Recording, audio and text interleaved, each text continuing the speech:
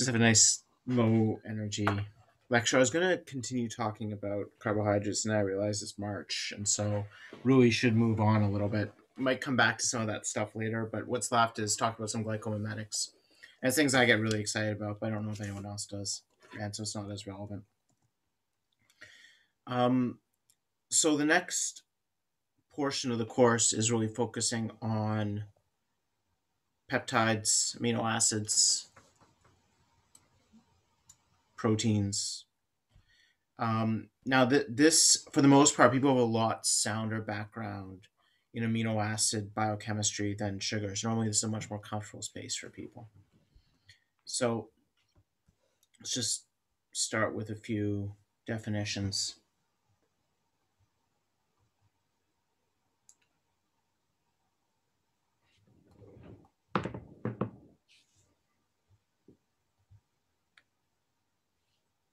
So if I use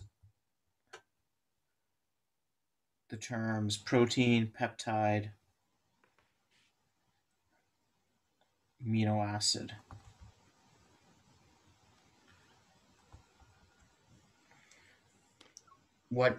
what's your working definition when you think about those words?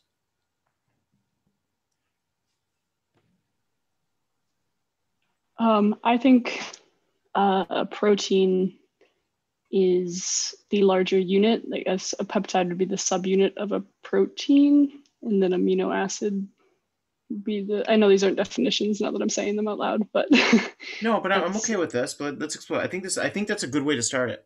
I think I agree with you completely.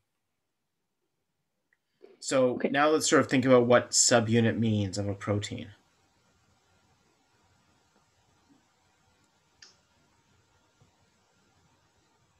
Like what do you mean when you said a peptide is a subunit of a protein? I guess it's a section of the larger entity. Yeah, okay. How would you divide it though? Like how would you go? Okay, this is a peptide. That's a peptide. It's based Um, on function or structure. okay, I'll take that. I like that. So a protein, I would consider this. It doesn't even need to be a long chain of amino acids, but it is a fully functional. Now, if you look, you'll find lots and lots of definitions out there.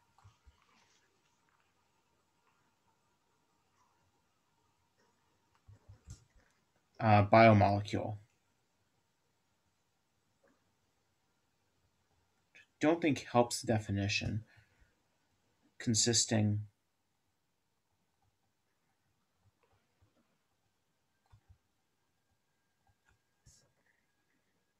of peptides.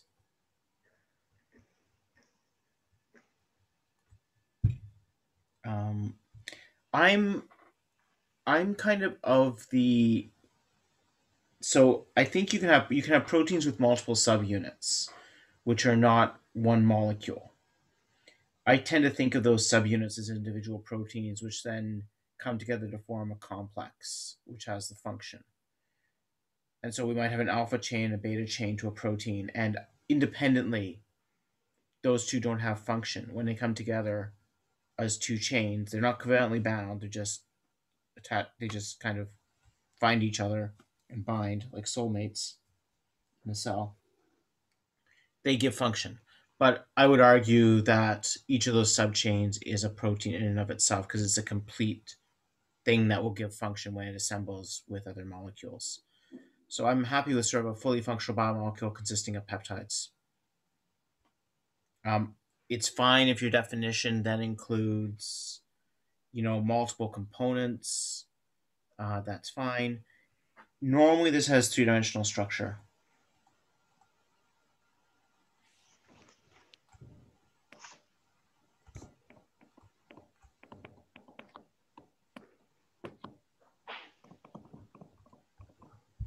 It's a structure. That's been erased. And normally, I would say, a protein is normally involved as a enzyme receptor, structural component.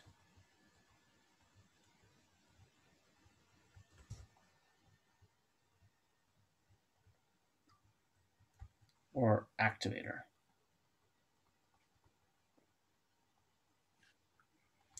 So normally it has, there really are very few functions. Like biology is really simple if you try not to think about it very hard at all.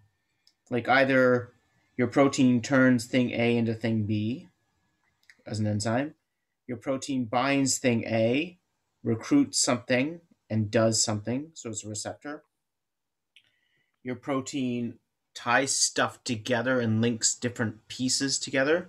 So you have structural components. This is things like capsids on viruses, or you can have actin or fibrin, or your protein is a very specific activator of another protein or of DNA transcription or something. And it kind of has defined functions. So a peptide is a chain of amino acids.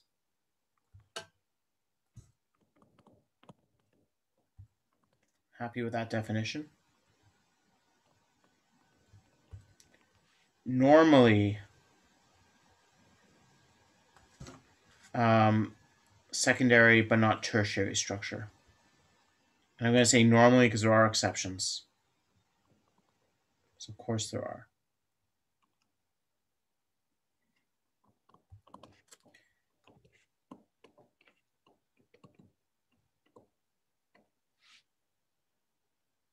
So the word for peptide comes basically from the word Greek word for digestion. The idea that a peptide is the digestion product of a protein, like it's a subproduct of a protein.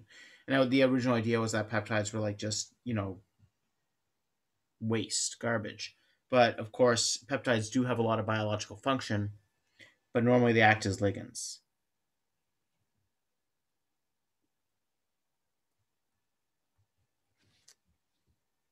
And so you have lots and lots of really important peptides. Now, I took a quick look at my textbook and I took to see what it said, and it said that a peptide is 5 to 50 amino acids, and a protein is greater than 50 amino acids. And I think that's a shitty definition because I think you can have things that are essentially peptides. They don't have function. They're 73 amino acids long, but they're just like a chain of amino acids. That's not a protein, it's a peptide. And yet you can have, there's probably not a lot of proteins getting under 50 amino acids, but you can have something that is independently functional all on its own, carrying out enzymatic activity at relatively small sizes. Okay, so what's an amino acid?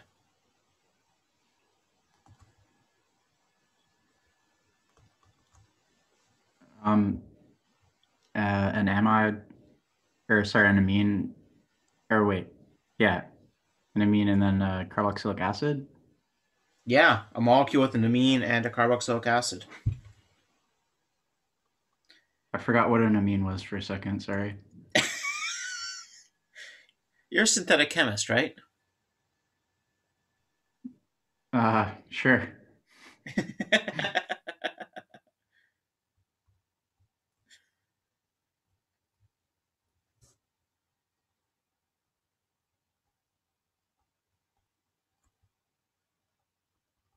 So generally what we're talking about when we say amino acid, and when how even I work on things that aren't like this, and that's what I'm really interested in. But when we're thinking about amino acids, we're thinking about alpha amino acids.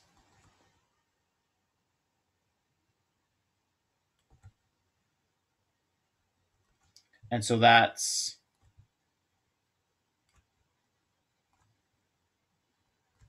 generally molecules of this form. And the reason they're called alpha amino acids is because the amine is at the alpha carbon to the carboxylic acid.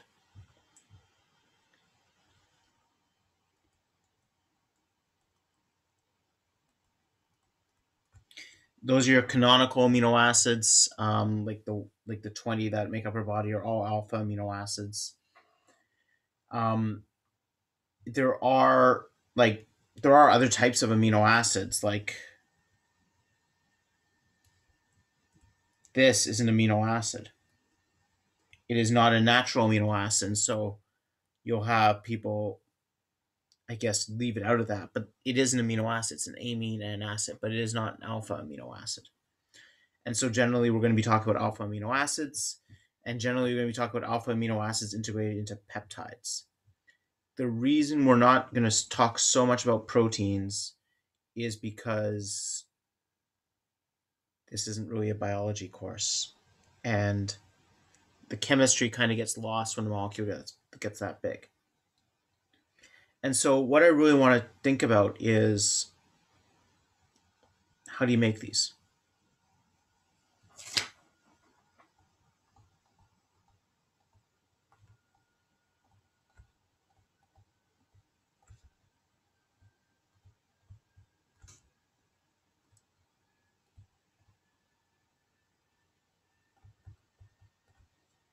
So how do you make a protein? Like in reality, if it was like, okay, let's go make this protein, how would you make that protein? Like, Like the regions and everything, or yeah, just generally, what approach would you use? hydrolysis? You want to make a protein. Let's say you got amino acids. You got some cysteine, some methionine. You got your 20 amino acids. We're not going to list them. Like, if you need to pull up a table of amino acids, make sure you refamiliarize yourself with the amino acids. We're not going to recover them. So I think generally we can think chemically, biochemically, by isolation. Like, let's say I want you to get some, I don't know, acetylcholinesterase enzyme breaks down esters and acetylcholine, hence its name. I think that's what it does. Like, would you want to make it? Would you make it chemically? Would you make it using a different approach?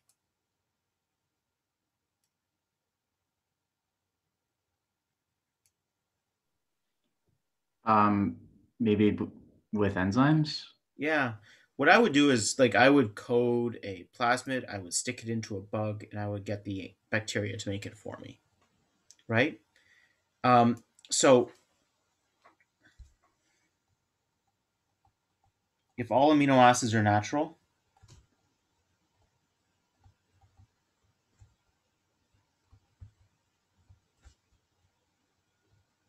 canonical,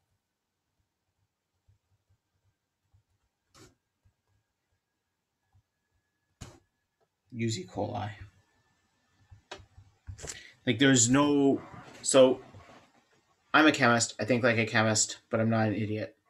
And if you want to make a protein, proteins are big, they're hard. We're going to spend some time in the next few lectures talking about ways to go about making a peptide. And it's convoluted and it's awkward and the yields suck and you got to be careful. And the entire time that you're doing that and trying to figure that out, your body is happily making proteins on a constant basis, right? You're like, I was making insulin in a lab in grad school for something, and I was having real trouble making insulin. And the entire time I was trying to make insulin, of course, my body was making insulin like absolutely no problem at all, just constantly pumping it out. So it's always better if you can to use biology. So when you want to make peptides chemically or proteins chemically, normally what you want is why chemical? There's normally two reasons. One, short peptide.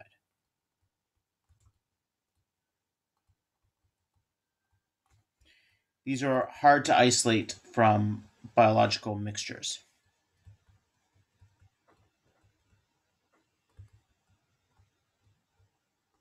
I'm just going to call it bug juice.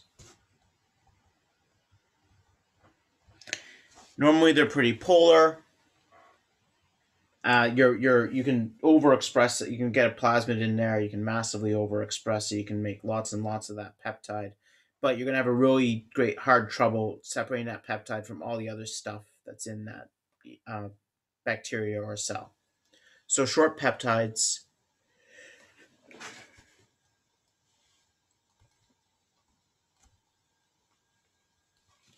are really 5 to 15, especially, are really hard to isolate from bug juice. The second thing is lots of peptide.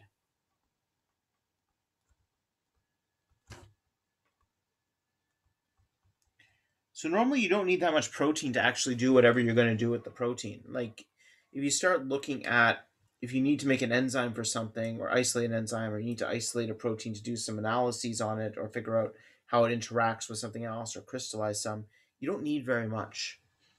And cells are pretty good at that. But the problem, of course, is if you're trying to get a cell to make a lot of acetylcholinesterase, for example,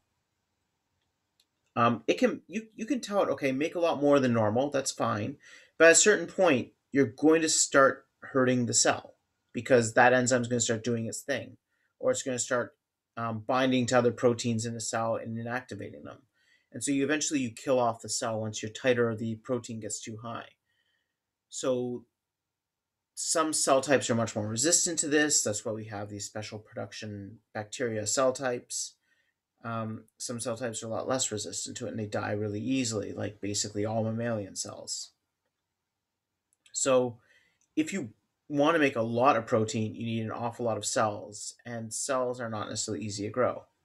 Whereas if you have a peptide and you want to make like hundreds of milligrams or gram quantities of that, the amount of cells that you would need to use would just be insane. So it can be easier to synthesize it because you can make more a little bit easier if you're making a lot of a peptide.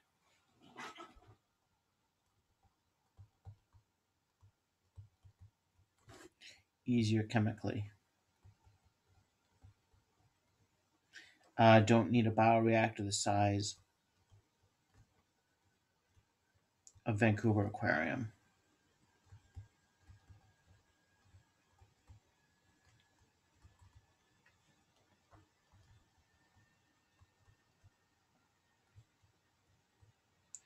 Like we're seeing this even that the whenever you see all these new protein biologics that are being made as drugs, they're really awesome. If you ever get a chance to tour a pharmaceutical manufacturer that's making biologics, the size of the reactors that they're using are humongous compared to chemical reactors, but their yield is so much lower because cells need a lot more space to grow. So it's a real problem. 3, can add unnatural stuff. And this is what I'm always thinking about. And I think this is where the biggest strength of chemical synthesis comes in. Because I think we might be able to solve those top two problems.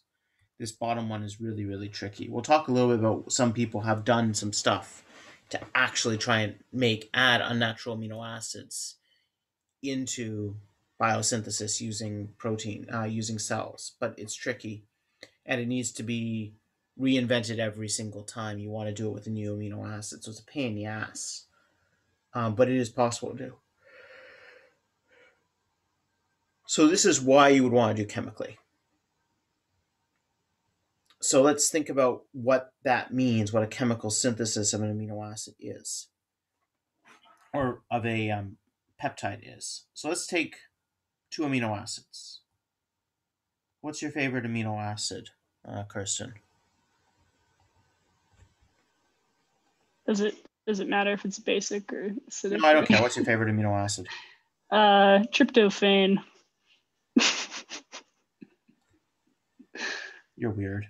Good luck with that one. Right. No, just do I alanine. remember how it's attached. So you got me. But I actually really should know this off the top of my head, and it's embarrassing I don't. Like it's benzimidazole, but I can never remember. There it is. Really? I've watched that stupid Harvard amino acid structure video so many times. So do you remember where they are then? What each of them is? Absolutely not. Yeah, exactly. Okay, there's tryptophan. What's your favorite amino acid, Paul? Proline. Okay, you guys are both weird. It's all good. Proline's a useful one. No, they're very useful. Tryptophan's useful. Shut up, man. Yeah, but Tryptophan is proline also like useful. turns and stuff. Tryptophan is a pain in the ass. Like it always. Okay, so let's say we have proline and tryptophan, and let's say so W and P, right? If you need to pull up a table of amino acid stuffs, I could provide one, but it's a Google search away, and you guys are all really smart, so that'd be just a waste of time. So we have proline and tryptophan, and let's say we want to make PW. Okay, so first of all, what does that notation mean? So PW, do I mean the amino group of P attached to the carboxylate of W, or do I mean the carboxylate of P attached to the amino of W? The left is the N terminus. Second one? Yeah. Yeah, the left is the N terminus, right? Always read N to C. We're going to come back to why I really wish they had done it the other way. But it's N to C. That is how we write them. So, okay, so we want to make N to C. So one thing we can do is we can do a Fischer peptide bond formation. So again, I think I mentioned this day one of the class. M.L. Fisher basically did all bioorganic chemistry, left nothing for anyone else. So what you do is you take W plus P, you take acid, and you take not water. So he did an ethanol, I believe, because there were very few solvents commercially available, but you could always get schnapps. And you heat it. And you get WP and PW.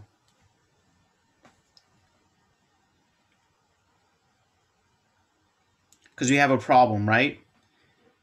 Like we have two free amines. Oh, and you also get WW and PP.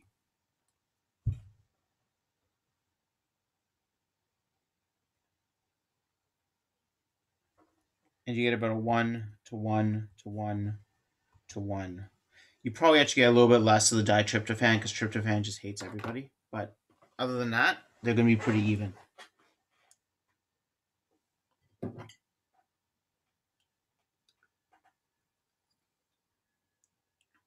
So mechanistically, this isn't all that complicated.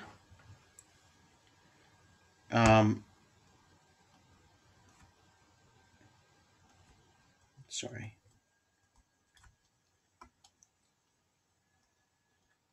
So if you take a amino acid, I'm just going to use glycine. You add acid. Hopefully you're all protonating the amine.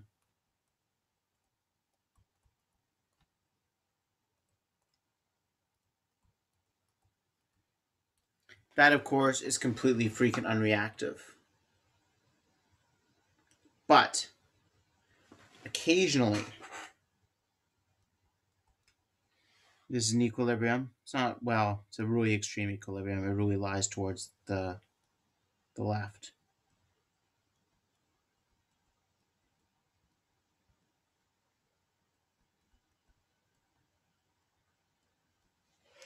You can get a proton transfer and transfer it over to the carbonyl. And you end up getting a free amine. And so if you have that,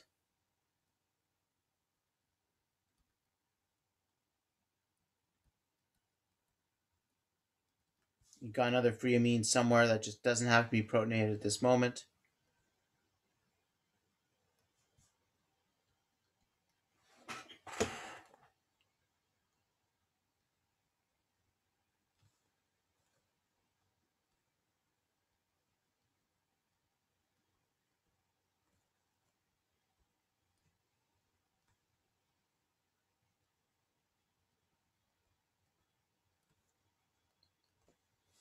You can get this guy.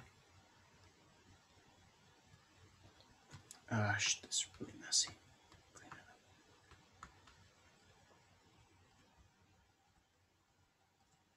You know, I'm gonna just make my.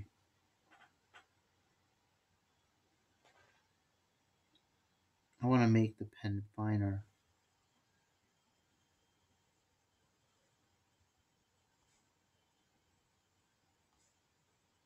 Okay, I'm sure there's a way to do it, but I'll figure it out later.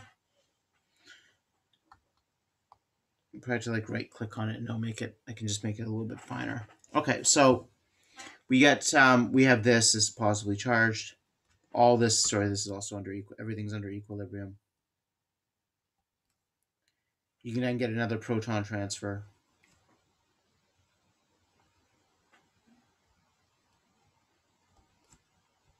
There's a lot of if, ands, or buts here.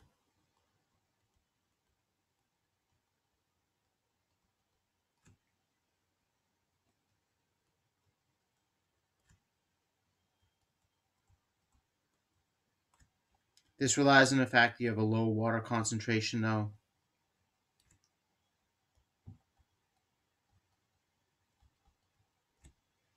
And you can get your peptide bond formed. Now, this is a stupid way to make a peptide bond.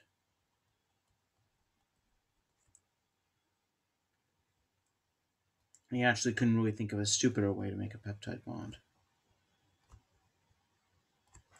But you've made your amide, which I'm going to highlight in blue, by doing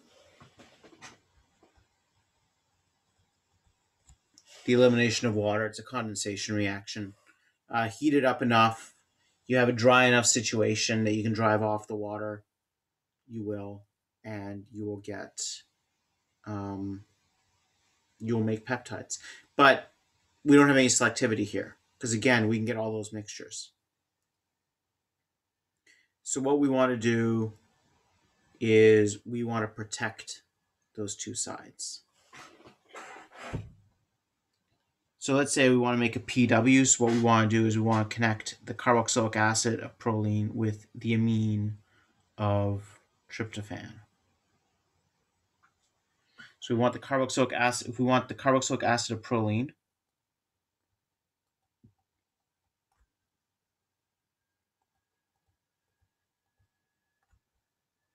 what we can do is we can protect the amine. We want to make it non-nucleophilic, so let's stick an acetate group on there. This is a stupid protecting group. We're going to come back and talk a lot more about better ones, but let's start here. It's nice and simple. And on tryptophan, which I'm going to test myself by trying to do it without the structure in front of me. Let's stick a methyl ester on there.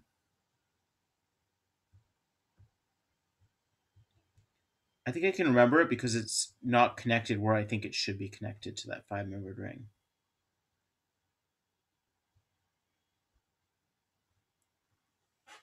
That 3 position is a weird place to have a connection.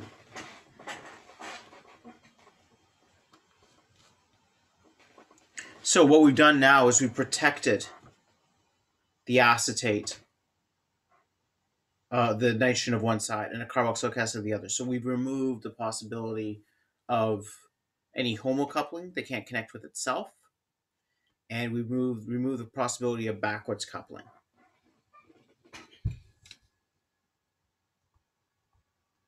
And there's no way around this.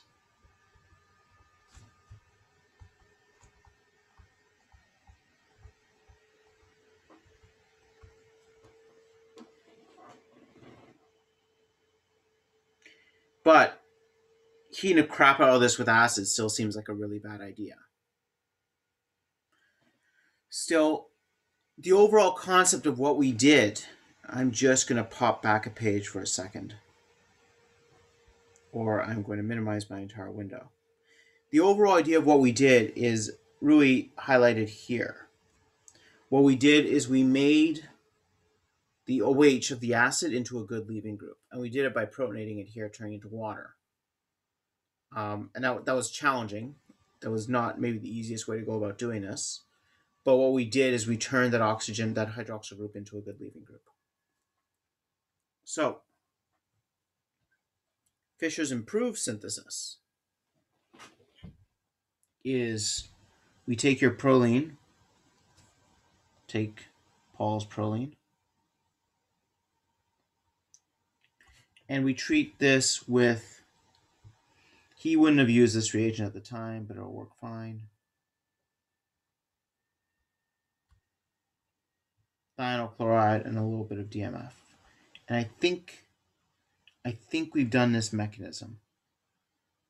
I don't know why, but it seems to strike me as we've chlorinated something. Am I wrong? It was in the assignment. I think we might have done it. Okay, so it's in the assignment. You've done it then, hopefully.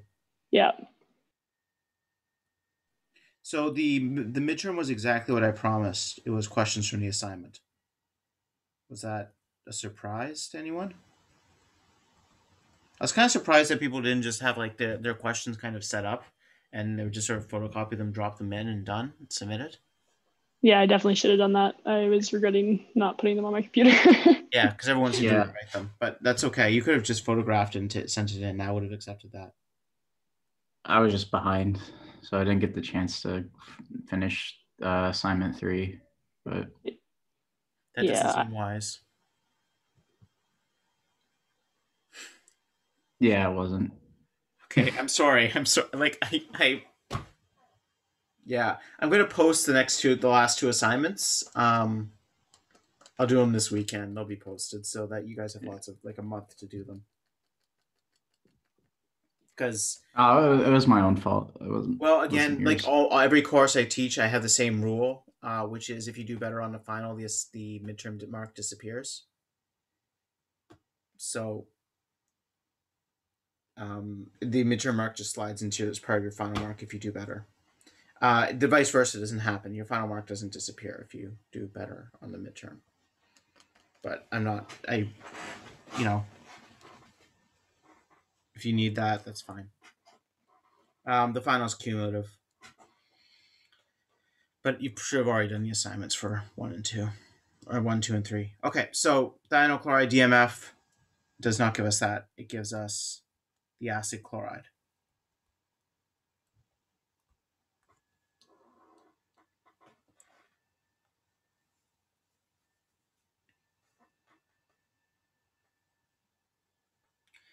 And so now if we treat that with the amine, now suddenly it's really clear. This is a really good leaving group.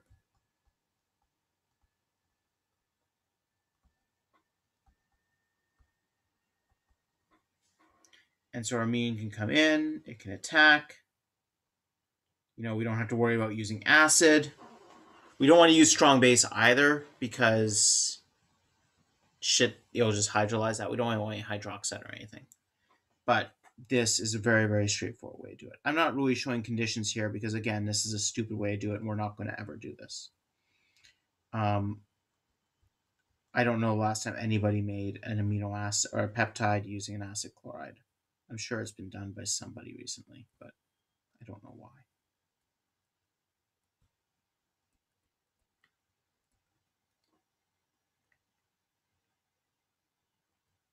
And I get to practice drawing tryptophan, so thank you for that.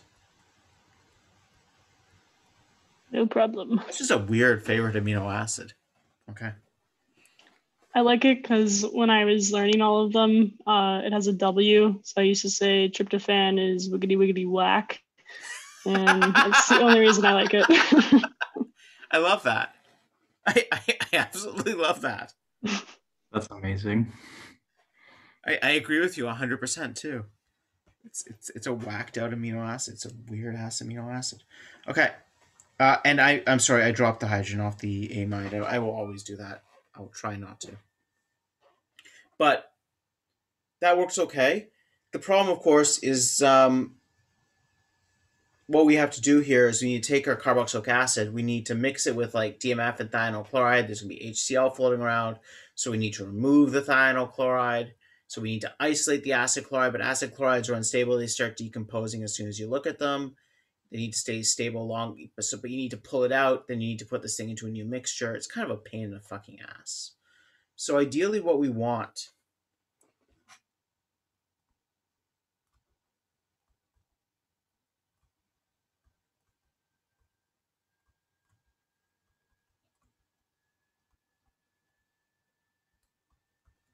is all one pot. So you just throw everything together.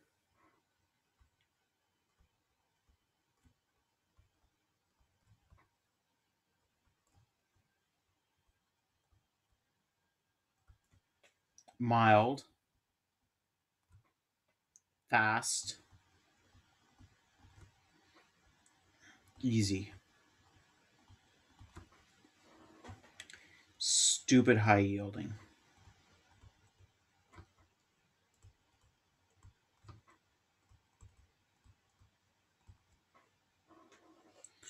So that's generally what we want when we're doing peptide synthesis, is all of those things. The reason for the last one, like you always want high yields. Like who doesn't want a reaction that isn't high yields? The reason for the last one, though, is that let's consider you're making an amino acid with 10 amino acids on it, or a peptide with 10 amino acids.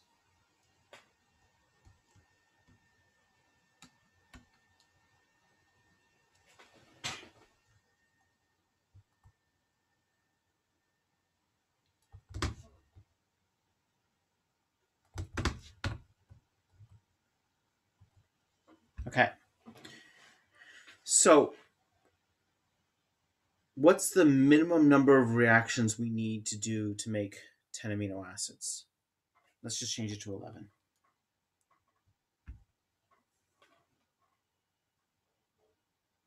If we're doing it in one after the other. So there is actually ways to do it in less, but it's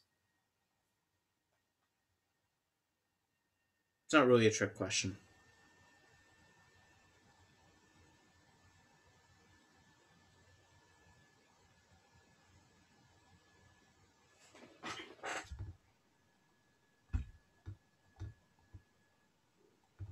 So 10 coupling reactions. And 10 deprotection reactions. We're going to get into that in a second. But you would need to, because what you're going to get after the coupling is you're going to get a dipeptide, 2 residues, protected at both the C terminus and the N terminus. You'll need to uncap one of those to liberate a C terminus or an N terminus so it can attach to the next amino acid. So minimum number of reactions is 20 reactions.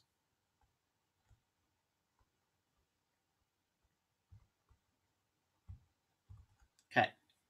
So if your yield is 100% for every single reaction,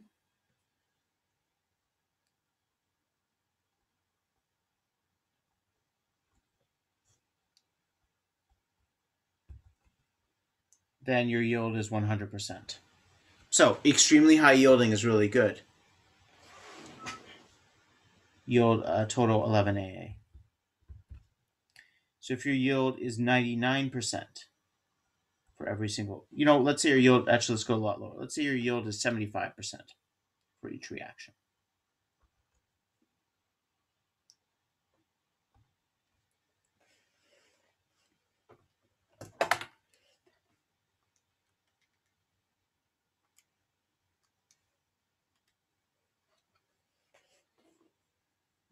Ballpark, what do you think the yield, and we're really bad at this, like I just punched it in my calculator. What do you think the yield is for the overall synthesis of the peptide? I don't know if you want to punch into your calculator, you can, but if you want to think about that for a quick second.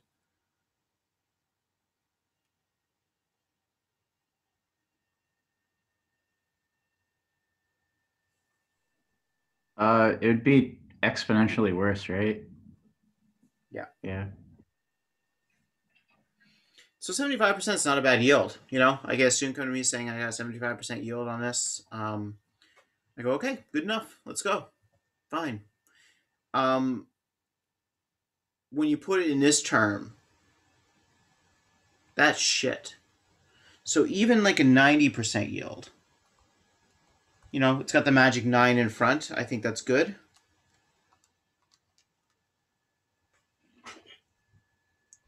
I should know. I knew this one off the top of my head. I don't know why. It's 12%. And then even something really good like a 99% yield is still only 82%. So 99% is probably a little bit much to ask for, but 90% is unacceptably low. So what we need is we need really, really high yielding processes, but we also want them really easy to do. So unlike basically everything else in chemistry, we've actually got some solutions which actually do this, which is amazing. So I'm going to talk about two main coupling agents. There are lots out there. I think I have a few more listed in the assignment. But the ones I'm going to talk about are the carbodiamides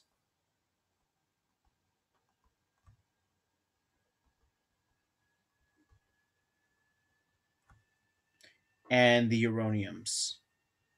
I'm going to come back to the uraniums. So we'll start with the carbodiamides. So what the fuck is a carbodiamide? It is a carbon which has two imides on it.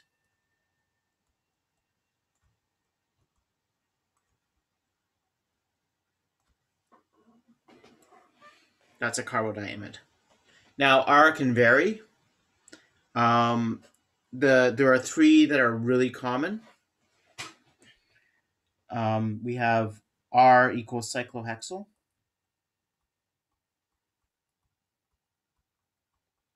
This is called DCC, dicyclohexyl carbodiamide. We have R equal ethyl, and then an actual kind of, I always forget what exactly the structure is because it's kind of weird. So I'm actually going to draw it out. And it is an abbreviation for something else. From being a chemist, is everyone else thinks that other things are more important than chemistry.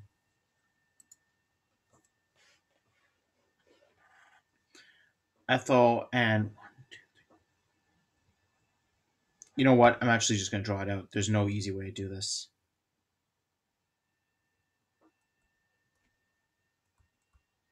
And I should probably actually look up why they settle on this structure.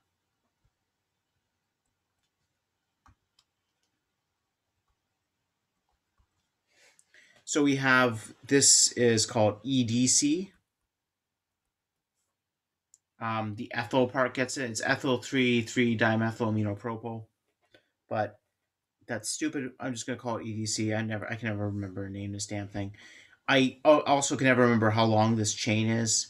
The important part about this chain is that it puts this nitrogen a certain distance away from all of this, but it's not too big. So the molecule is not too big because that would be awkward. And ethyl is just the smallest thing they could think of. I think that worked well. I think methyl, you got some steric issues because it was just too reactive. This one, we're going to come back to why EDC is so special. And then there's DIC, which I just find funny. I like to think that was on secretly purpose. 5 years old. And that's R equals isopropyl.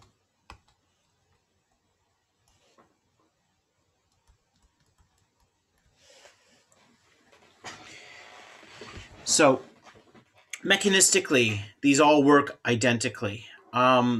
DIC actually is the most reactive. And when you think about an isopropyl and a cyclohexyl, they're actually really, really similar. Like a cyclohexyl is just, you added the rest of the ring, but it's really just an isopropyl with more stuff on it. So they react very similarly, but the cyclohexyl is bigger, so it's more sterically hindered. So DIC is more reactive.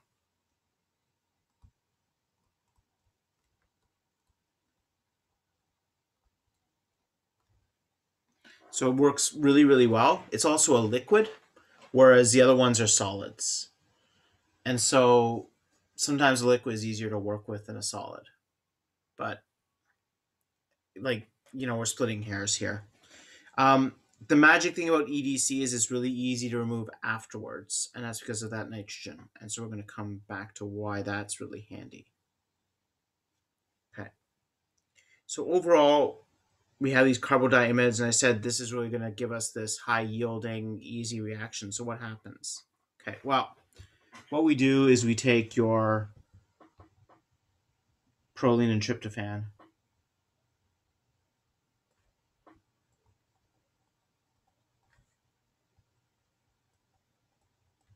I'm going to leave these protected the way I had them.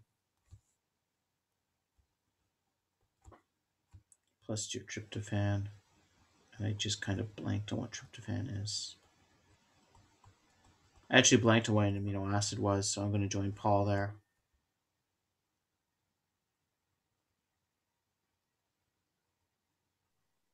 It makes me feel better.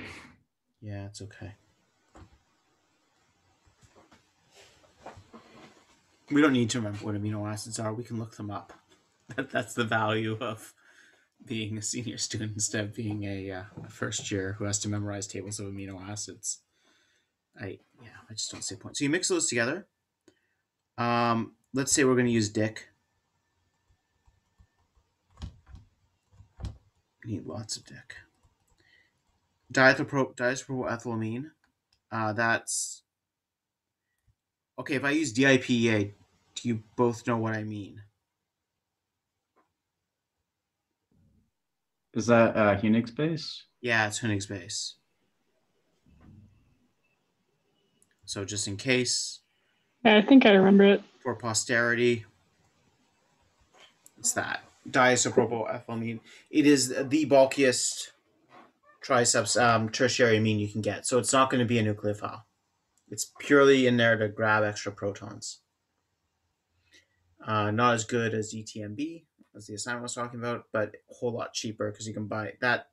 The ETMB you buy in little tiny little bottles, and it's expensive. This you buy in I think we have a 20-liter drum somewhere. It's relatively inexpensive as a liquid. So you mix these things together. Normally this can be done open to the atmosphere,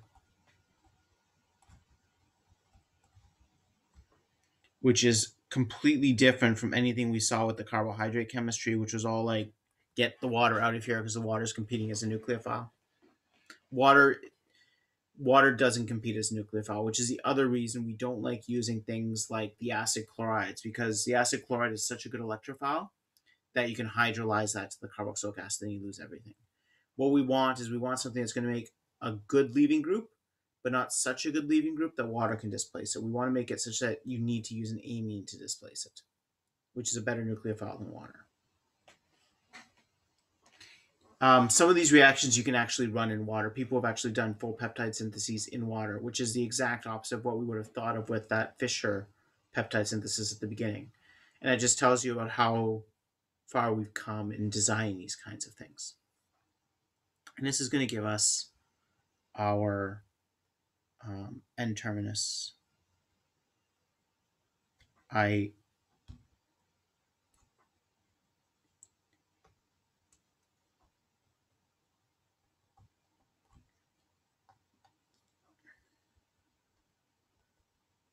PW. Okay. So mechanistically, we're just going to reduce these down just like we have reduced the carbodiamide down to its core. We're just going to reduce these guys down to their core.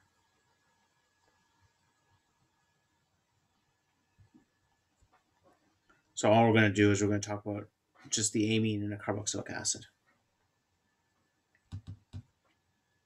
So you have an amine, you have a carboxylic acid, you have a tertiary amine base. Normally the amounts here you'd have 1.0, 1.0, 1.0, 2.5. Molar equivalents. You can play around with that a little bit. You can switch, depending if one of those amino acids is particularly valuable, you can use as a limiting agent. But in this case, they're equally readily available, let's say. So we have that, and we've got the carbodiamide.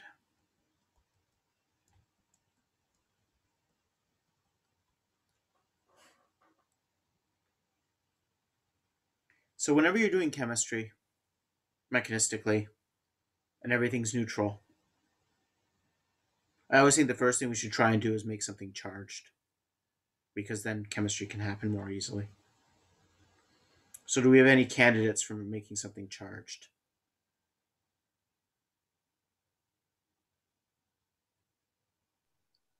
Can deprotonate something with the base? Yeah, what are you going to deprotonate? The carboxylic acid? I like that.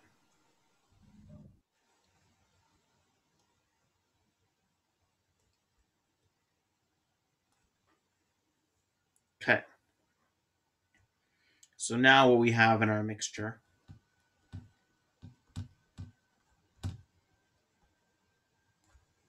plus the other things.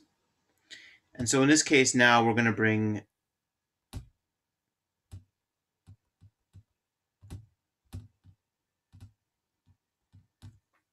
the dick into play.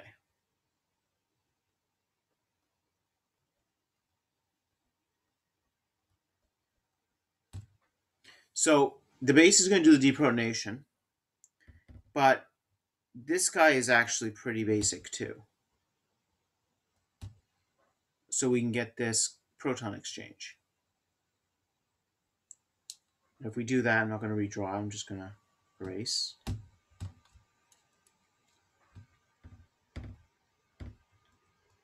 We'll get that.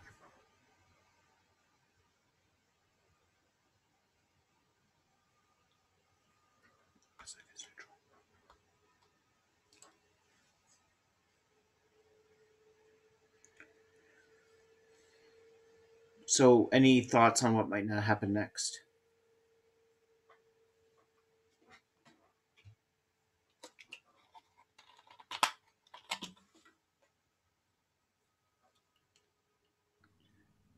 Does the oxygen attack that positive nitrogen on dick? It's a good guess. You're not quite right. It's going to attack the dick, but it's not going to attack because the nitrogen there already is making 4 bonds. Okay, so it would attack the other nitrogen then, right? Or the carbon. Or the Carbon. And then- Exactly.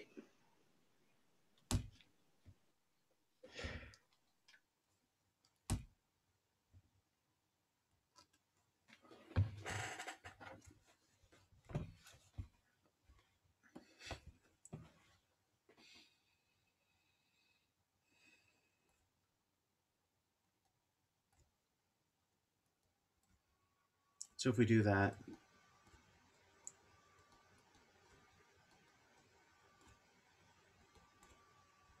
we end up with that.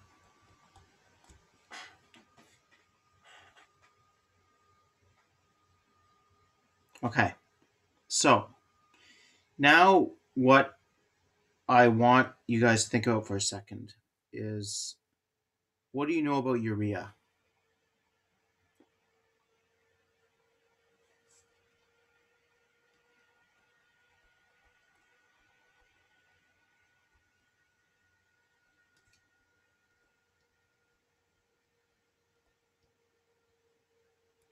Super stable. Urea is really, really unreactive. You almost can't get it to do anything. And it looks like it should be reactive because you've got that poor carbon in the middle there is making 4 bonds to heteroatoms. And most of the time when it's not carbon dioxide, you're talking about carbamates or carbonates or something, and they're pretty reactive molecules. But urea is not at all reactive. So what our driving force is with these carbodiamides is we're trying to make ureas. And so whenever you're trying to do something stupid, we saw how hard this was in at the beginning of the lecture. We were talking about, okay, you need to heat the crap out of this with water and acid, and you generate some water, you make the peptide bond. That's not easy. So where are you? And here now we're doing this at room temperature. We've got mild reagents. So where are we paying the price? And we're paying a price by making a really really strong urea. And so we can get this chemistry to work by coupling difficult chemistry, hard to do chemistry, which is basically getting rid of an oxygen, um, by coupling with really really favorable chemistry, which is making your urea. And like a lot of chemistry works that way, you couple an unfavorable step with a very favorable step. Like really in the end, that's what reagents are, is unstable things that want to become something more stable, and so they do the chemistry you want them to do. So we have this activated thing. So what I'm going to call, just besides this being like, you know, activated dick, this is an activated ester is the term we're going to use.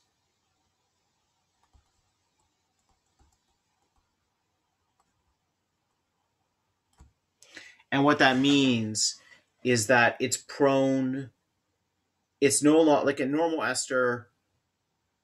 Yeah, you can break that ester bond. You can have an alcohol leaving group. It's okay. But it would be really nice if we can get something a whole lot better than an alcohol leaving group. And activated esters have things which are much, much better leaving groups. So here what we have is we're basically baking this thing to release urea. And so we can put it out of its misery and do that.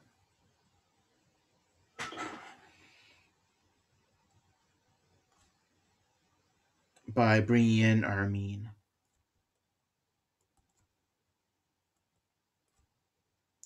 So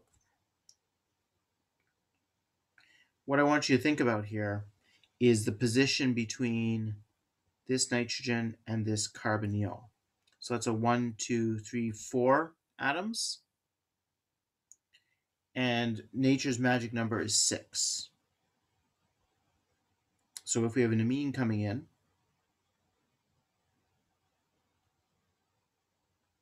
we can redraw that slightly. So I'm going to do that on the next slide. But if you beat me to it, that's better.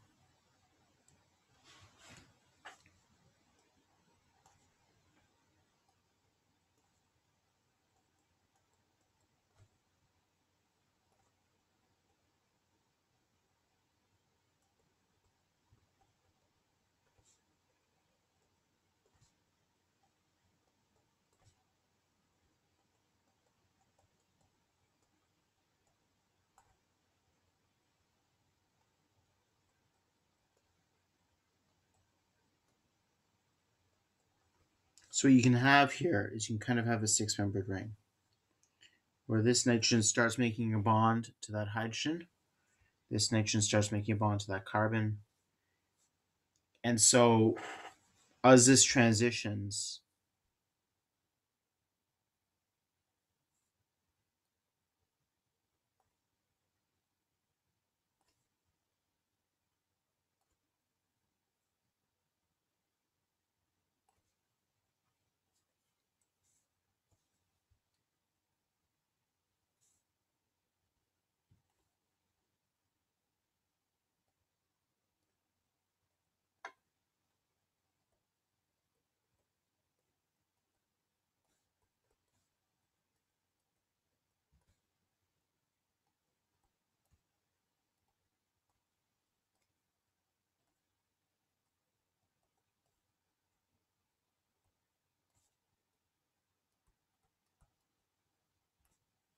we've turned some dick into DU, which is diisopropylurea.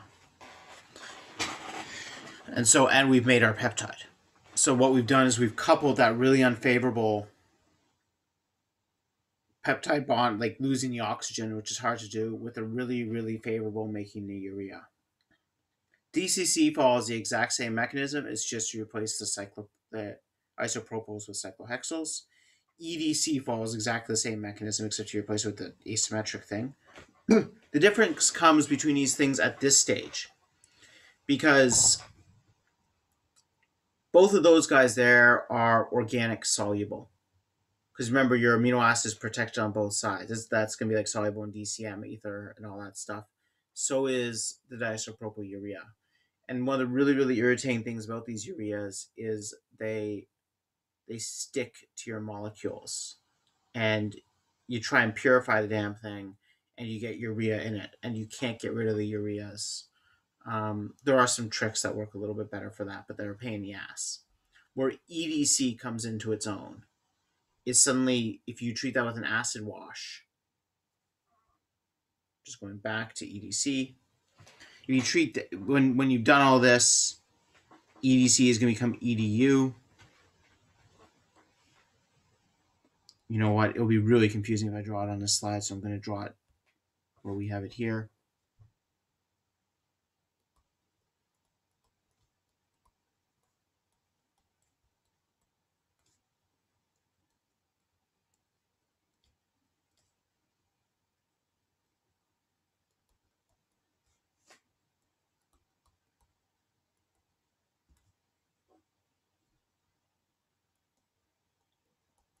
You can protonate that nitrogen really easily with like 10% HCl. Suddenly that goes into your aqueous phase, and you clean up everything. And so EDC is really, really good when you have really, really polar, non-polar amino acids. It doesn't tend to couple as well as DIC, but because it's so easy to clean up, it works better.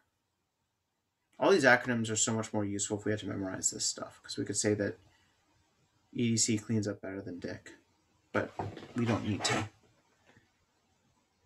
Okay. So that's the carbodiamides. That's really all there is to them. The other ones I want to talk about are the uraniums.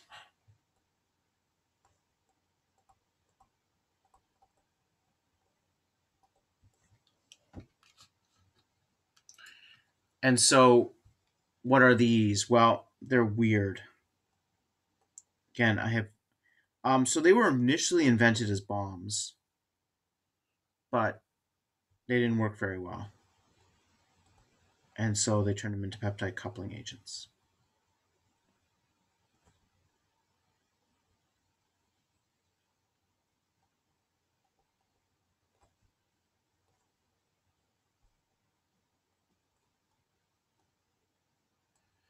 Anytime you see this many nitrogens on something, somebody tried to turn it into an explosive.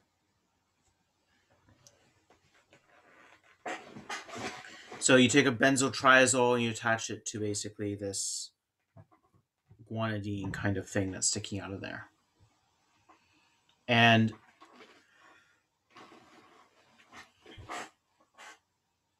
this one I've drawn here is called HBTU. I'm not even going to try and remember what that stands for.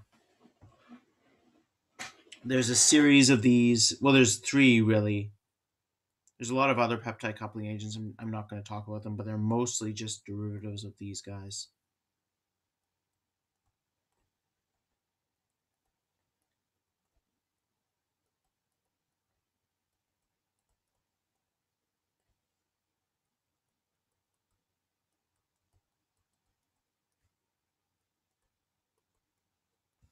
This is HCTU. The C stands for chlorine. The B here stands for benzyl triazole. The other one also has a benzyl triazole, but the C stands for chlorine. And because we had a B and a C, somebody went, you know what we really need is an A.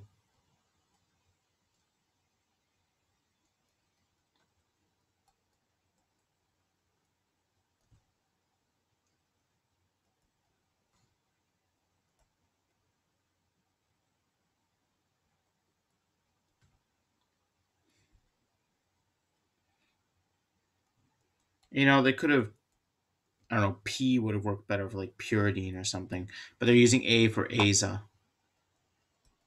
This is HATU. Or HATU. HATU, HEC2, HBTU.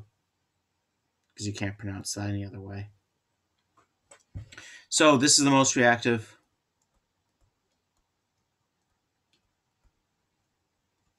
Second. Third. You don't see HBTU is still the cheapest, which is good.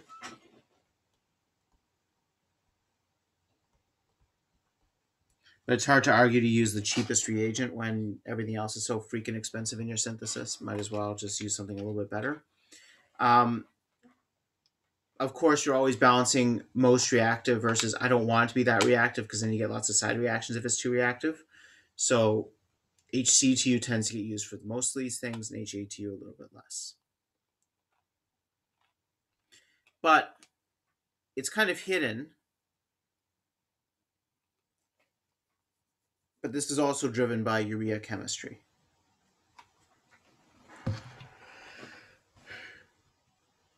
So again, if we take our amine, our carboxylic acid,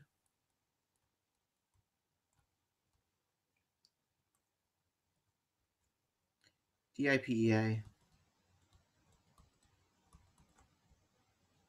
HBTU, generally DMF is the reagent of choice for these ones. These are much more polar, so they don't tend to work as well in dichloromethane.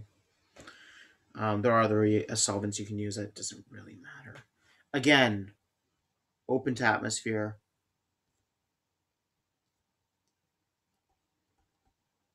Now I'm paranoid, so I always do these things under nitrogen because I just don't believe that anything should be open to the atmosphere because the atmosphere is like dirty, full of oxygen and shit.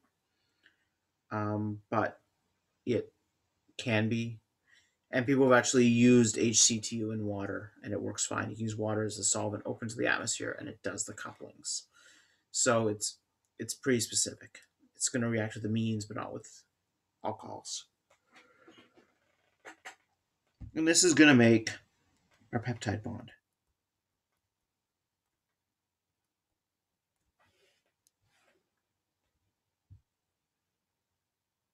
So how does this work? Well,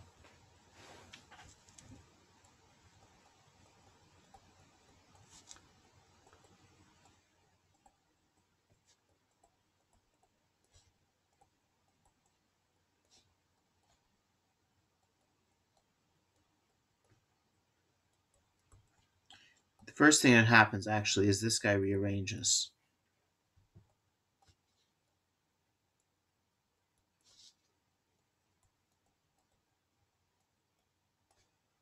In solution. It's perfectly stable when it's not in solution.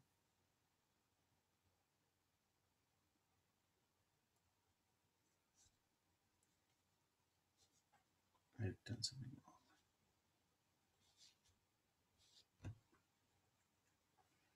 What did I do wrong? Because that should be positively charged. I think these are normally, these are normally the PF6 salts. That's what I left off.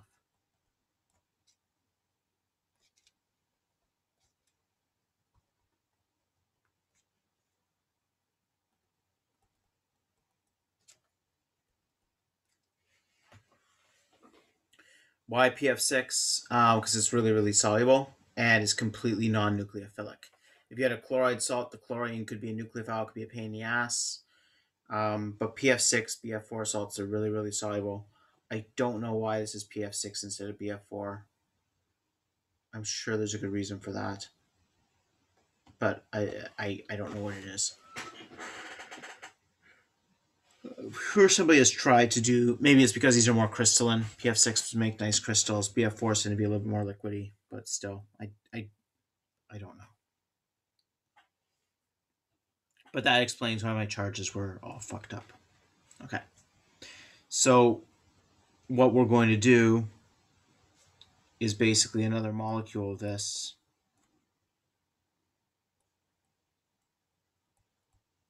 Is going to attack at that N oxide, which looks like it's kind of like a nucleophilic oxygen, with the only problem being that it's next to a positively charged nitrogen.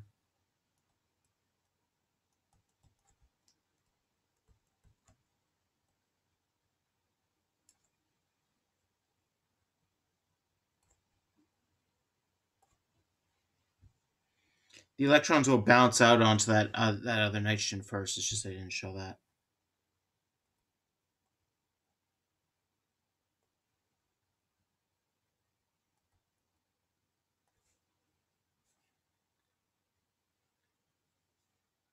And then you will have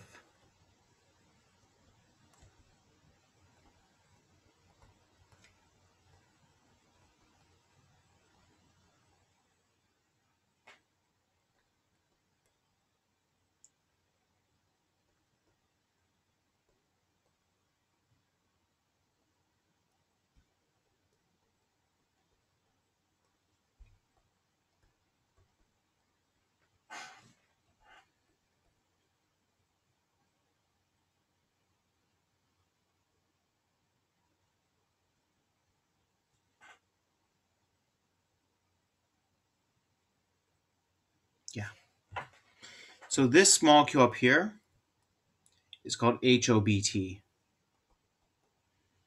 The HO is OH, although it's almost always O minus.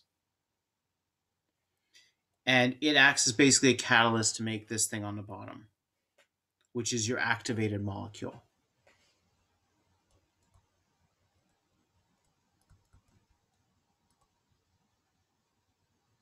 Because this is stupid reactive, because that bond is pretty damn weak. That new oxygen carbon bond. It looks like it wants to make a urea, and you're like, well, that's a pretty good bond. It wants to make a urea, but it can't, because we can't really cleave that ON bond.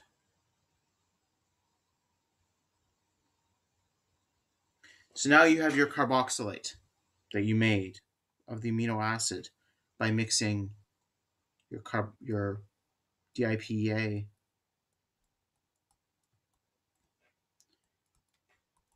plus carboxylic acid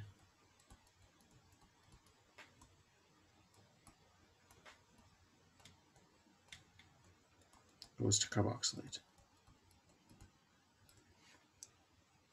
And now this attacks that guy up there. Okay, so these look nothing like the carbodiamides until they look exactly like the carbodiamides. Because now, if we take a look at what we've just made,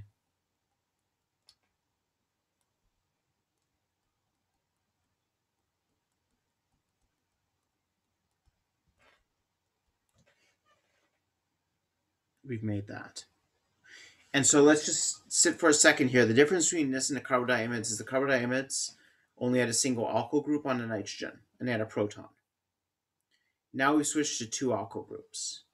So suddenly we don't have this thing where, protons can come on and off heteroatoms. So there's kind of a little bit of flexibility there. This guy, that positive charge can't be reversed. You can't deprotonate it and suddenly make it go away and stabilize it. So this is more active than a carbodiamide.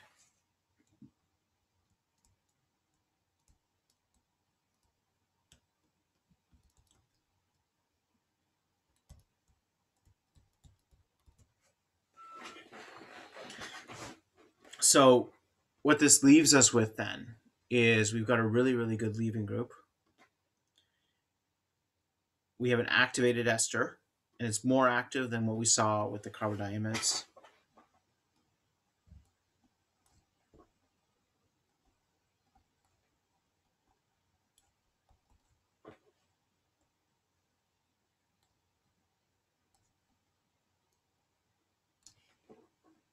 And so we make our product.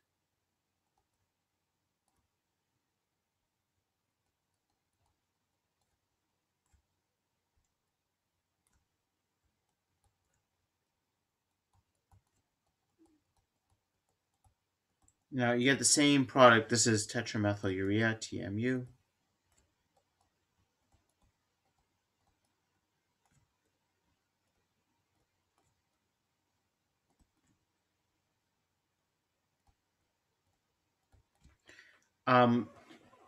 The ureas we get from DCC and DIC are irritating enough. This one is a pain in the ass. You can never really get rid of it. Nice thing is it's a single peak on the NMR, so you can comfortably ignore it and just don't pay too much attention to it. But it is, it contaminates everything. It's awful. So that is a drawback of these guys, is you have this tetramethylurea. I would say that 99.5% of all peptide couplings are done with the 6 reagents that we talked about in class today. There are a bunch more which are used for really specialty cases. And we're going to come back and we're going to talk a little bit about HCTU and what's special about that. And I might touch on one or two of the other ones at some point a little bit later in the course. But mechanistically, these 6 dominate the field. Practically, they dominate the field. And so I think that they're the important ones to talk about. So next class, we're going to start talking about